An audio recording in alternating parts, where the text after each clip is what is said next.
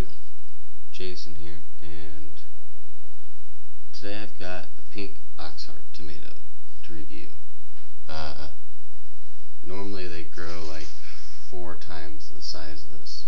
Might have been small this year for some reason, but nonetheless, it's pink Oxheart. And if you've been watching me for a while, you know I've been trying to grow these for like 3 years, and this year's the first year I've gotten to try one. This isn't my first, but my first review on it, and they're really good. They're pink on the outside. That's a double rich, so you can kind of see this is kind of pink compared to red.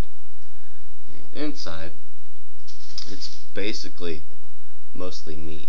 It's not a real juicy tomato, which is kind of cool. It's more of a almost like a paste tomato. But anyway, try it out first without salt.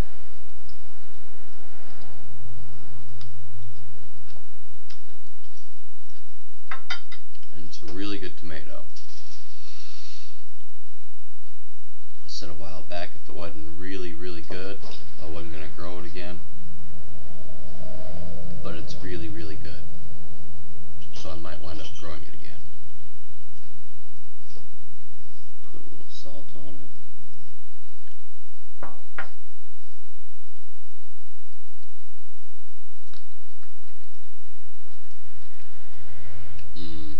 I love my tomatoes with salt. So I think it's good enough. I'm going to keep it. So anyway, I'm going to set the other half aside. I've got 7 reviews to do right now, so I'm going to try and save some seeds from that. But anyway, all in all, it's pink on the outside. I don't have my glasses on, but I'm going to say pink on the inside. Tastes great. I just don't like the way the plant grows. It doesn't look healthy. Never looked healthy. So, and that's just a plant characteristic. So anyway, thumbs up, 2 thumbs up, good tomato. So hope you enjoyed. Hope you decide to try and grow a pink Oxheart. But thanks for watching, and let's grow together.